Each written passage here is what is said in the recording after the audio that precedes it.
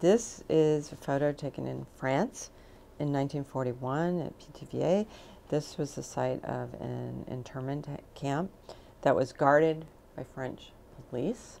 Jews who were held in this camp were usually arrested by French police and brought to this camp.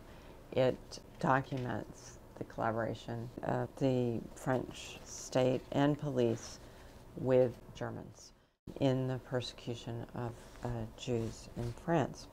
This is an object from the museum collection that is a pen holder, a wooden pen holder that has been engraved.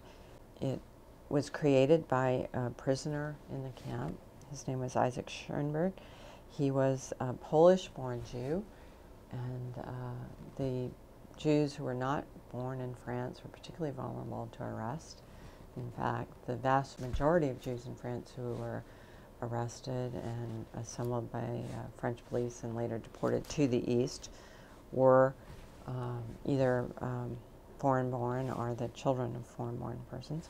It's a souvenir of Pithiviers. It shows a picture of the camp. The other side shows the name of Georges. It was made for a fellow inmate, Charles Flamme, for his son. Because Schoenberg and Charles Flamme were interned in this camp for almost a year, and they did have activities such as this so they could earn money and so forth. So this was given to the son probably during a visit. We know that both Schoenberg and Flamme were deported to the East in the summer of 1942, and they were both killed in Auschwitz.